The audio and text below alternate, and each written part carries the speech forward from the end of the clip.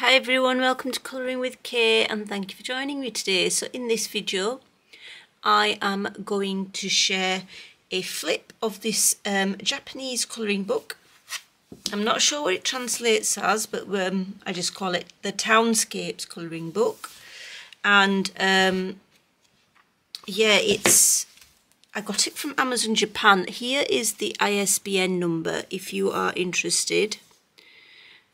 Just got that information there for you, but you will find it on Amazon Japan. So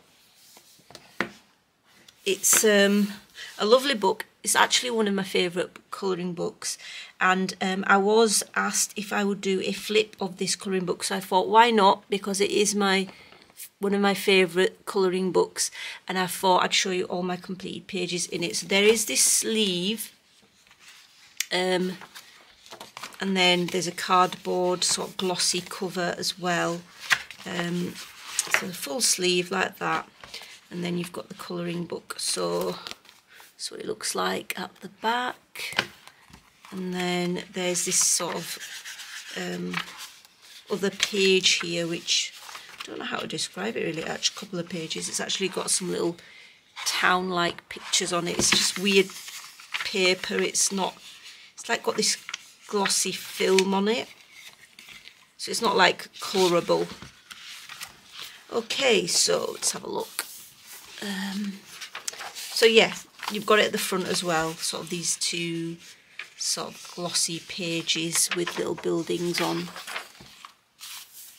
and then we've got the title page as well, and these cute little houses, and then that here on this side are some little pictures, photos. Maybe these are the, I don't know, these the publishers or authors, not sure because obviously it's in Japanese, but yeah, some little coloured examples, and then some coloured examples of little bits. Beautifully coloured. I wish I could colour like that. It's really nice. So it's got little inspiration pieces in here at the front, which the Japanese colouring books usually do.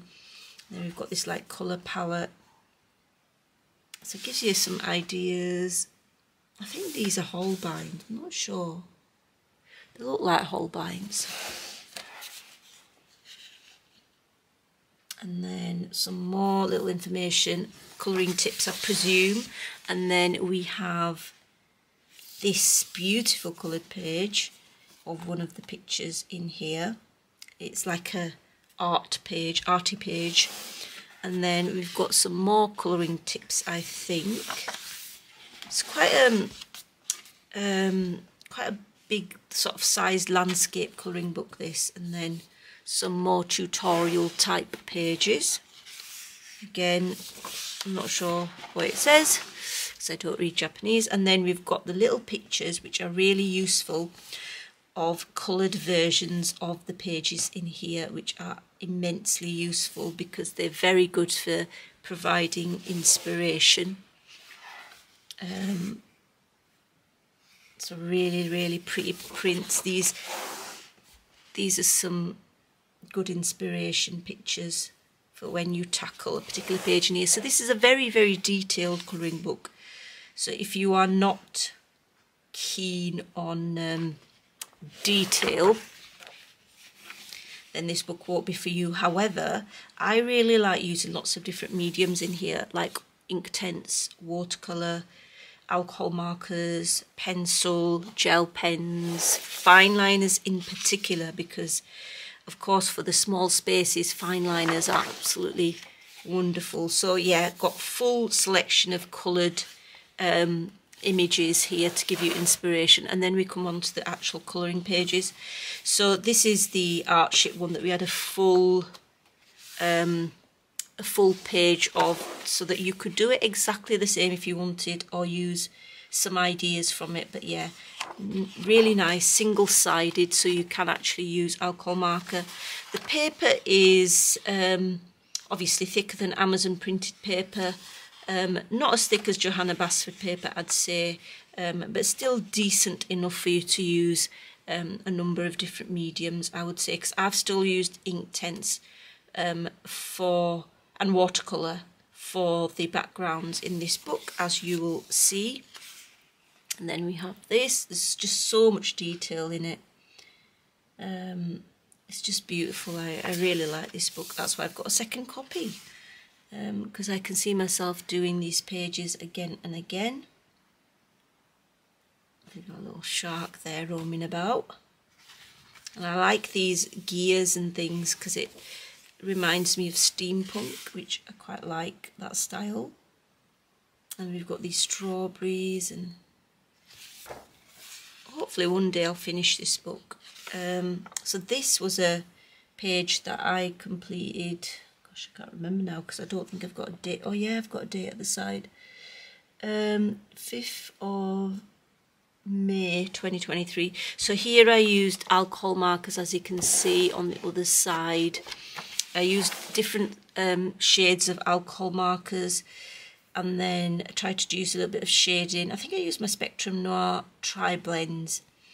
Pencil, of course, metallic paint at the bottom there, the watercolour, and it did crinkle a fair bit, but it was alright after a while. And then my metallic paints, gel pen, lots of gel pen up here as well.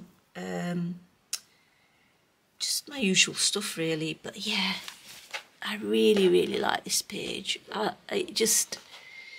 Yeah, I really like it. It's a really nice spring page. And then we've got this mushroom page, which I haven't tackled yet, maybe one day. But yeah, these pages do take time because they are very detailed. This is an ocean one. Now, I have thought about doing this one several times, but I'm not exactly sure what to do with this background because there's just so many little bits. So I'm not sure what kind of medium to use in the background. You could use alcohol marker, a light alcohol marker, light blue, and then use shading with watercolour or pencil on top, I suppose. And then these, you could go put the white back in using a white Posca. It's a possibility, I presume. But yeah, quite like that one as well. In fact, I like all the pages in here. Then there's this one, which looks like it's got like plant life, herbs, sort of herbs and those sort of things, spices type thing, I don't know. But yeah, that's a really detailed one as well. And then this is another one that I did. This one was done, I think, in Halloween time. I think this was a buddy page, if I remember correctly. And I've used pencil, especially for this brick effect here. And yeah, I really like the green. I think that was Inktense. I wanted a really sharp, bright greens, and I think I managed that with that little bit of background, and then with some brown as well in the background, and you know, the pumpkins obviously oranges. So I quite like doing this one, I have to say. And I did sort of a galaxy type background in this window, some black Sakura Jelly Roll glaze because that pen is beautiful and glossy. But yeah, I quite like how this has come out. This is probably one of my faves in here. And then we've got these jars and strange things.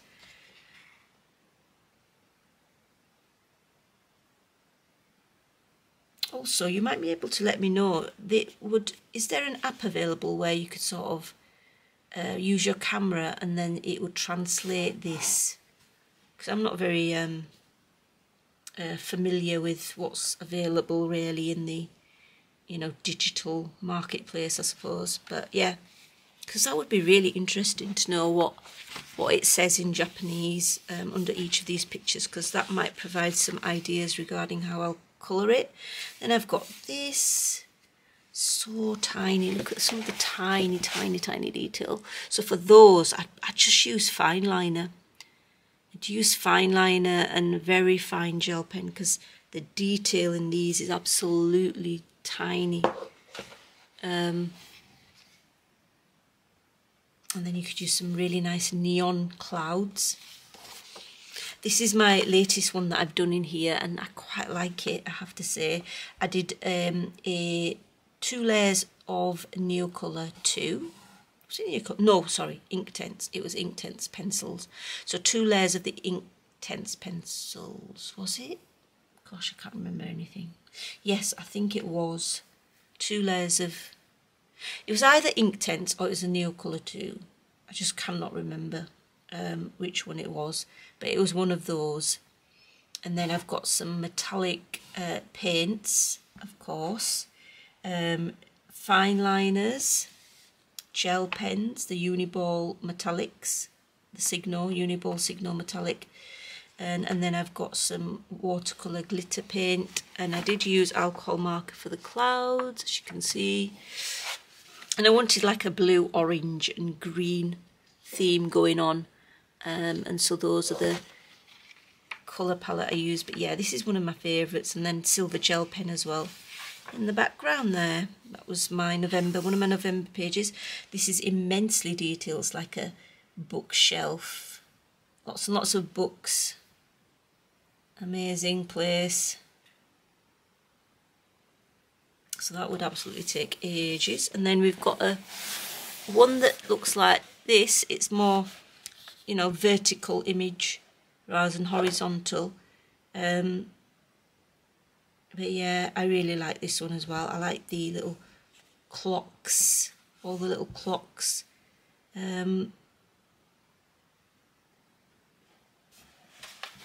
That's one that I might do at some point. And then we have another vertical one. So, oops, let's see if you can see it all here. So this one is like, I don't know, it looks like a bit like a big building, doesn't it? And then look, you've got some clothing here. Yeah, it looks like a big building, and then you've got some balloons. Some actually hot air balloons as well. And then a little dinosaur in there. So yeah, quite like that one. Is it a dinosaur? It could be a dragon, I'm not sure. And then we have this one. A couple of mice inside the airship. This is another one that I really like. Again, this would take absolutely ages. I think I need to start on this book again in January, because I think I'm going to give it a break during December. And then this is another one that I did. I think this was a buddy colour as well.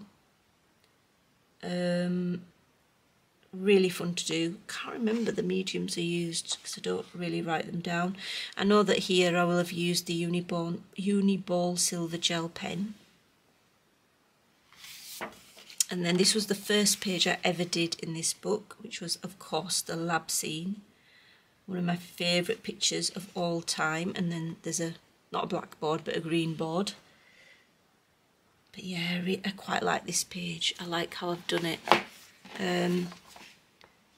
I coloured an A3 version of this to go up in my classroom. And then this is another one. Quite like this one. I think I used pencil for the background. It absolutely took ages. I think I used the Derwent Light Fast. Yeah, Derwent Light Fast. I really like how this one's come out. It's one that I completed 2023 in June.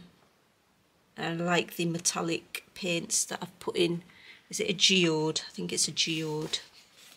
And then we've got some more little pictures. Again, I